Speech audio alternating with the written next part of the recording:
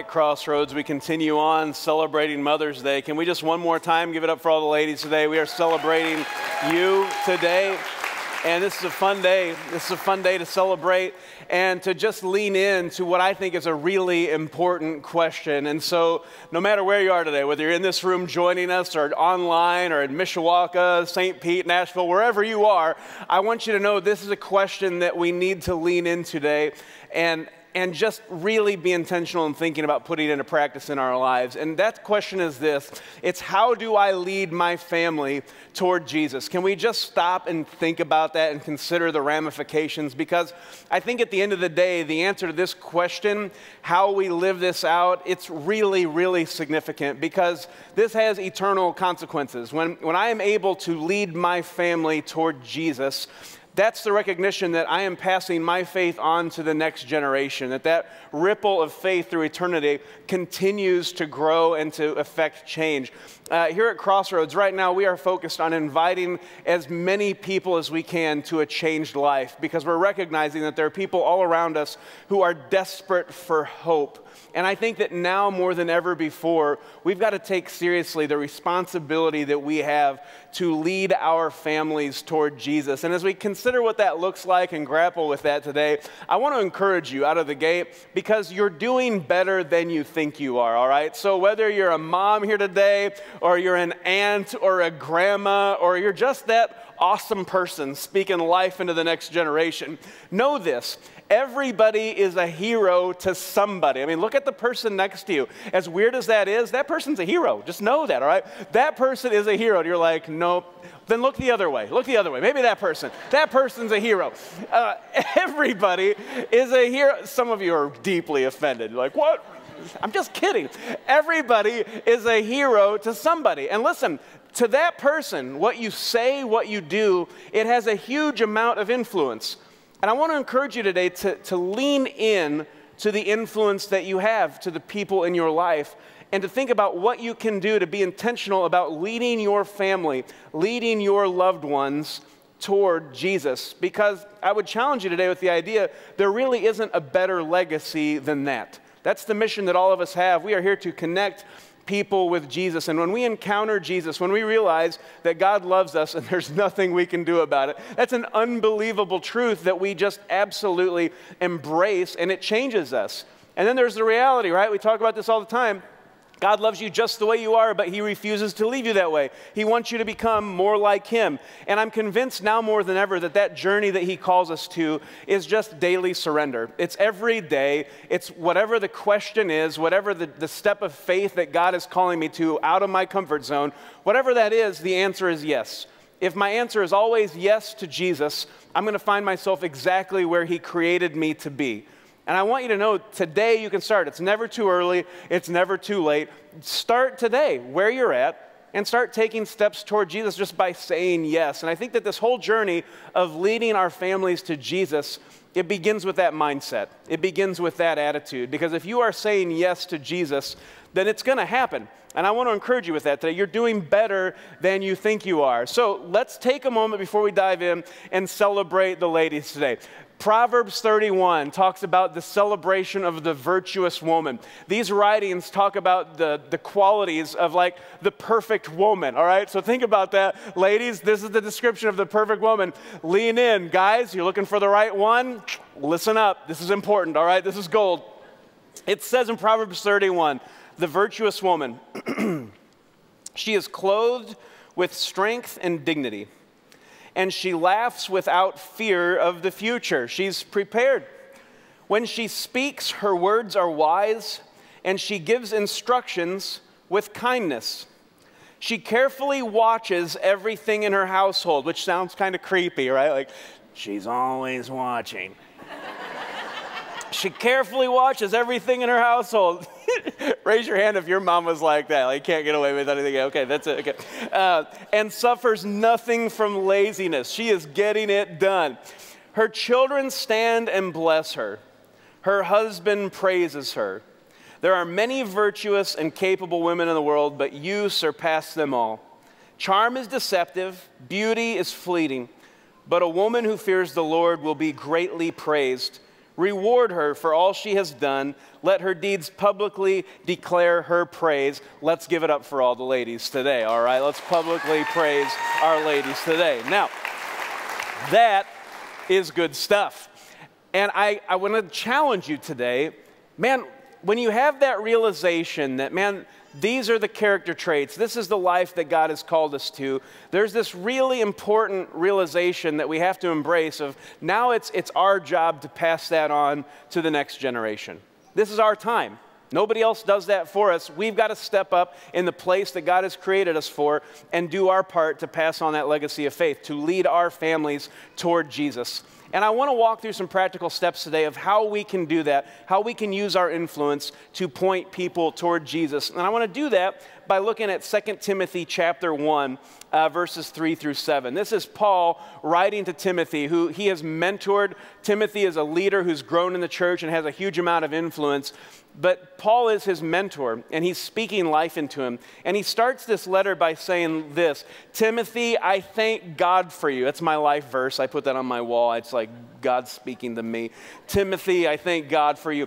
I'm just kidding. Can I have fun with that? My name's Tim. Okay. Timothy, I thank God for you, the God I serve with a clear conscience, just as my ancestors did. Night and day, I constantly remember you in my prayers. I long to see you again, for I remember your tears as we parted, and I will be filled with joy when we are together again. I remember your genuine faith, for you share the faith that first filled your grandmother Lois and your mother Eunice. I think this is really significant. I think Paul puts this in this letter for a reason. Number one, he's identifying that he sees real, genuine, authentic faith in Timothy. He is living it out. His faith, his relationship with God has changed him, and he's recognizing that. But he's saying, really importantly, hey, that faith was first in your grandmother Lois. Like, we all saw that in Lois, and then she passed that faith on to your mother Eunice. Like, he's going, hey, this is a generational thing. Lois had the faith, then Eunice had the faith, now you have the faith. That has been passed on to you.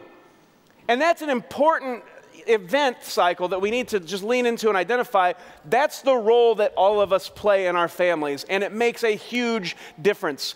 And I think it starts with this mindset that we have to approach our families, our children, our nieces and nephews, our grandchildren. We have to approach them with this idea that I am called to surrender my family to God. It starts with surrender. Every part of my life is labeled and marked by surrender. And that overlaps into our families. And what a beautiful and sacred moment that is that we get to share together when we dedicate our children to God. I mean, what an amazing thing that is. I will never forget the moment when we had Carter. I became a parent, and that moment changed everything. You know, suddenly the calm nights, every night's a date night when you're just a couple, right? Yay! And then you have kids, and everything changes. Can I get an amen? Can I get an amen? You know. We love our children. We do. But those were good days. I mean, let's just be honest. We all slept more. And I tease, I kid. When we had Carter, there was that instant realization that life just got a lot more meaningful. Man, it gets a little bit heavier because you realize now I'm responsible for this little baby. I have been entrusted with the care of an eternal soul. Like, that gets heavy really quickly. And there's this realization that, oh my goodness, I can't try to do this on my own. No, God, you've blessed me with this extraordinary gift that we're giving Carter right back to you. What a beautiful moment that is, that we get to share together as a church family, that dedication moment where we say, God, our most prized possessions, our dearest treasures, we're gifting them right back to you. Man, that mindset changes everything. When I surrender my family to God, that changes everything. You talk about changing a trajectory and making a difference for generations to come. My goodness, that's where that begins. That happened in my family. I've shared this before, but I share it all the time because I think it matters. My families, when we talk about the greats, like my great-grandparents, my great-great-grandparents, they weren't really good people. The Fisher family was known for hanging out with outlaws, the Frank and Jesse James gang. That's what we grew up hearing about. We ran with Frank and Jesse James. Our Fishers, we go to jail. It's like, okay, awesome. That's our legacy. And my grandpa, Fisher, when he was in his 20s, he encountered Jesus And it radically changed his life. And I give God the glory for that. That's an amazing thing, because not only did that change his life, it changed the life of my grandmother.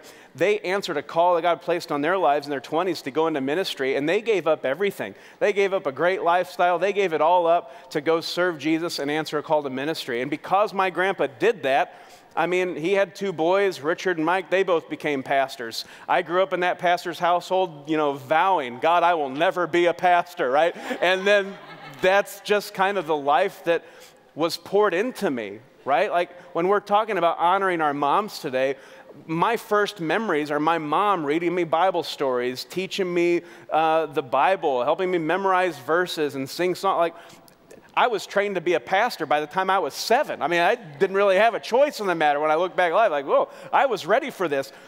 And the trajectory that changes because of that attitude of surrender, I want you to know it makes a huge difference. And we change our culture, we change our communities by taking care of what God has entrusted to our care, by surrendering our families to God and making sure that we're passing that faith on to the next generation. And I want to just challenge you with something that's heavy on my heart right now. I'm looking at Generation Z right now, and I see an amazing generation. Let's give it up for Generation Z today, all right? The newest generation coming up. I'm excited about what I see in Generation Z. There's some cool cats in that generation. I'm admittedly solidly entrenched in Generation X. I'm now officially starting to feel old. I just want you to know that. But I believe this with all of my heart. I think that the next wave of revival, it comes from Generation Z. I believe that with all my heart. And we need to be lifting that generation up in prayer, doing everything we can to pass this legacy of faith to them. Because we are surrounded by more and more people than ever before who are desperate for hope. We're in a culture that has no purpose, has no meaning, has no hope for a future, because they've turned away from Jesus. He's the one who's the answer to all those things. Jesus is where I find my identity. That's where I come from. That's who I am. Jesus is the one who gives my life purpose and meaning. Jesus is the one who gives me hope for a future and eternal destiny. The answer to everything that we're looking for is Jesus. And listen, when Jesus is missing from the picture in your life, oh man, you live a life without hope. And we're surrounded by people who are desperate for this hope, and we have the answer, you guys. The answer is Jesus. And that's why we're inviting as many outsiders as we can to a changed life, because we believe this changes everything. And we want to celebrate that change. We've made it our goal. We don't care if it sounds audacious. We want to baptize 1,000 people by the end of 2025, because that's 1,000 people that will have said yes to Jesus and experienced hope. That's what we want. That's our goal here. Yeah, that's worth celebrating. That's what we're about here at Crossroads. We want to invite you to a changed life. So how do we lead our families toward Jesus, the ones that we love the most? How do we pass this faith on to our kids? Well, it starts with the attitude of surrender. I surrender my family to Jesus. And in 2 Timothy 1:5, Paul continues. He says, I know that same faith continues strong in you. How does he know that about Timothy? Well, he sees it. He sees that faith living out. Faith is trust. I trust in the promises of Jesus, and then I put that into action. It's trust and obey. Faith is stepping out in obedience, putting into practice the things that God is calling you to. That's what faith is. It's trust and it's action.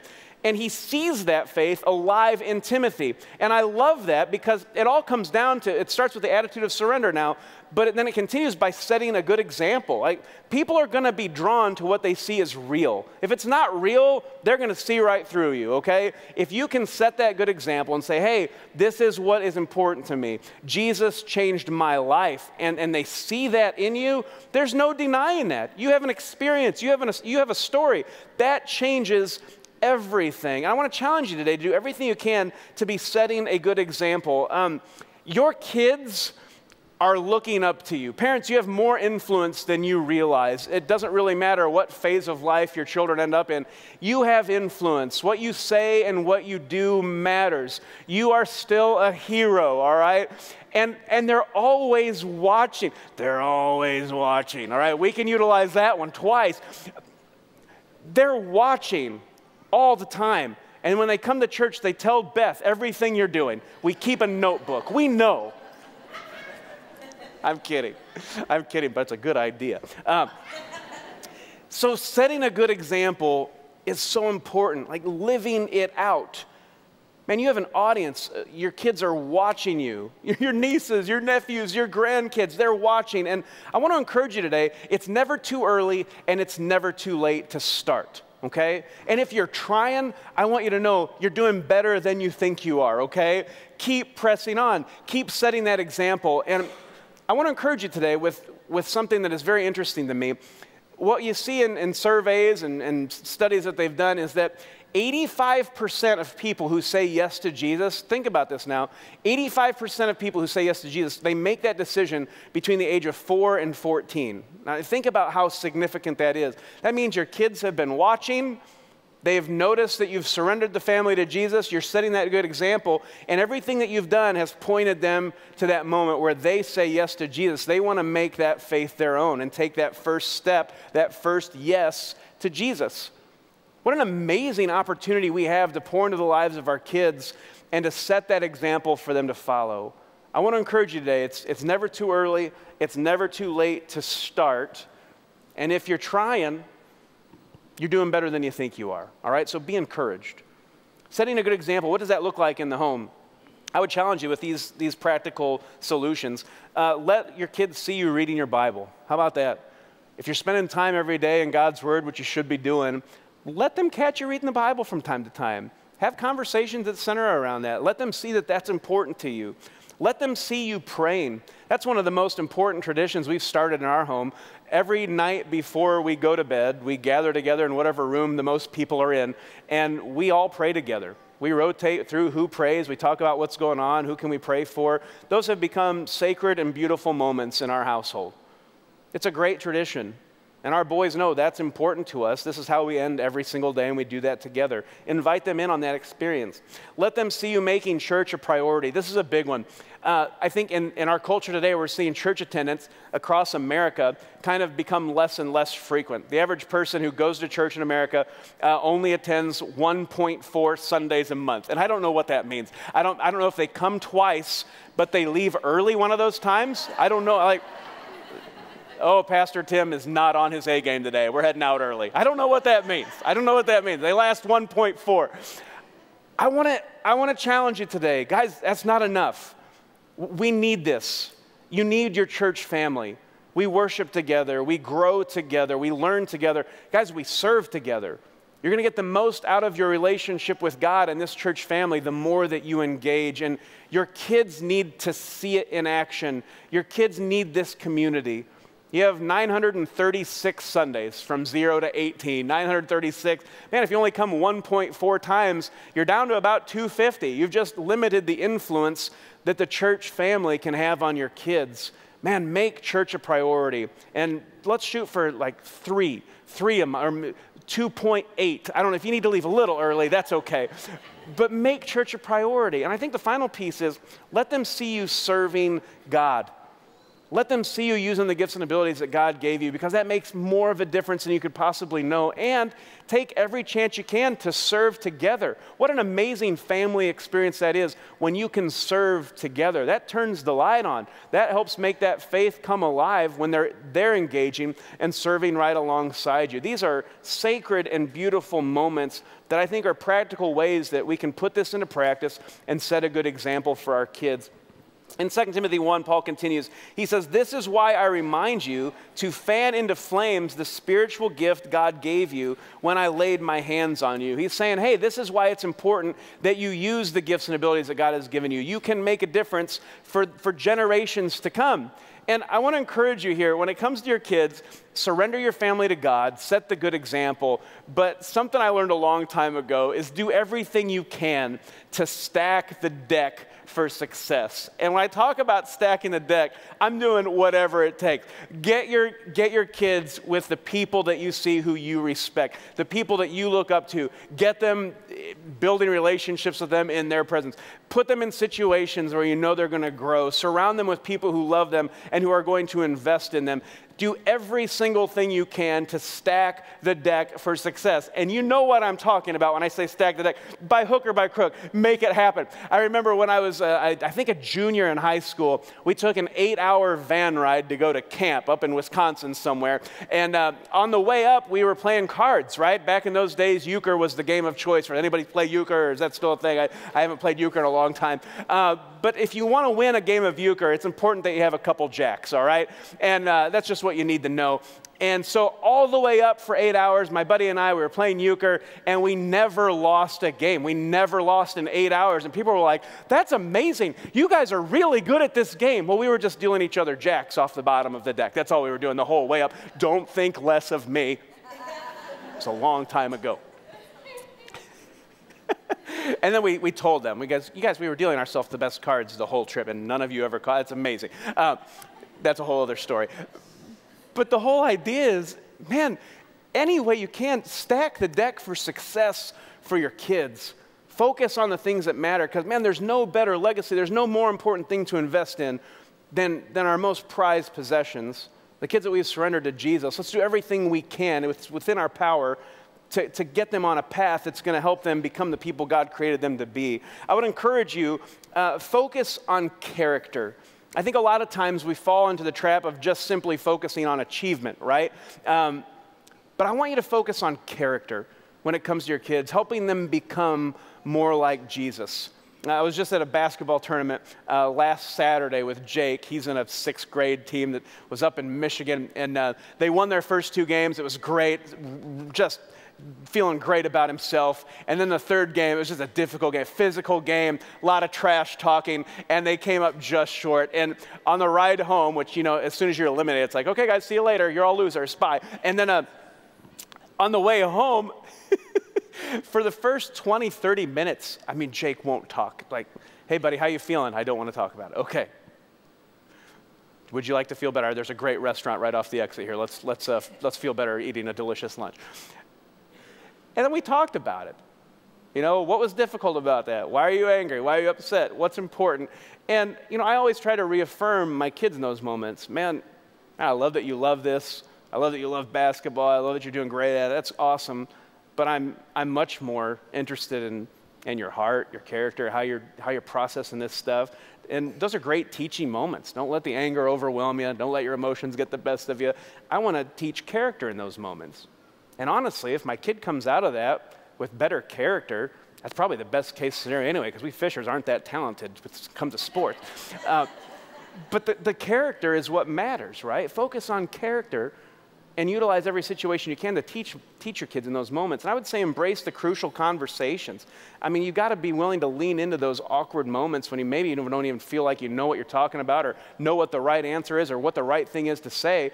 I challenge you, man, your voice has more influence and it carries more weight than you know. Lean into those moments. Figure it out with your kids. Sometimes it's okay to say, I don't know, and walk through that with them, but embrace those crucial conversations and lean into those moments with them because they're looking for you to have the words of wisdom. They're looking for your guidance, and you can figure it out along the way with them. It's going to be a little bit overwhelming. It's going to be a little bit scary, but embrace those moments.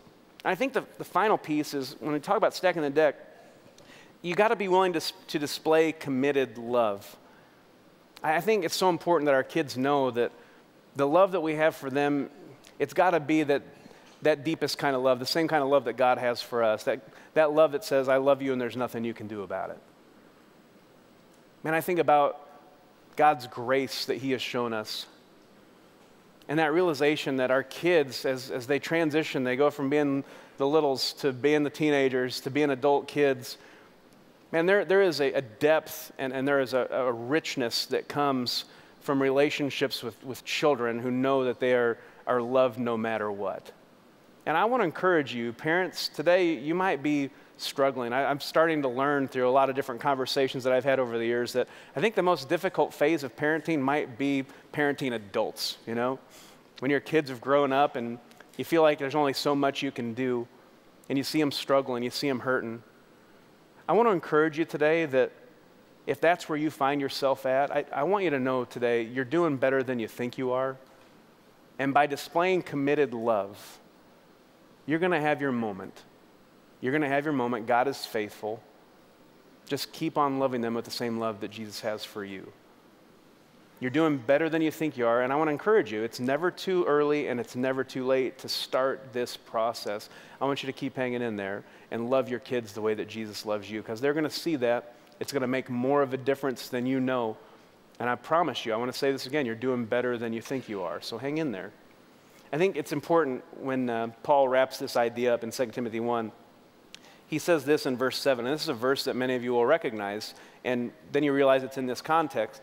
He says, "For God has not given us a spirit of fear and timidity, but of power, love, and self-discipline." I think there's going to be moments, especially when you talk about the world of parenting or influencing the next generation, whatever that looks like in the world that you are finding yourself in right now. Sometimes that can be overwhelming. It can be scary because you don't have all the right answers. You're not sure what the right move is, and yet you're expected to know, right? I want you to remember, God has not given us a spirit of fear or timidity. He is walking right beside us. He's the God of hope. He's the God who, when we ask for wisdom, he gives it to us. I encourage you to embrace him, experience his power, his love, and his self-discipline. And with that in mind, I just encourage you to stick to the plan. You can do it, and you're doing better than you think you are. It's never too early, and it's never too late to start. If you've said yes to Jesus and you're surrendering everything to him, you're doing everything you can to model your faith and set a good example. You're doing everything you can at this point to stack the deck for success. I'm telling you, you're doing it.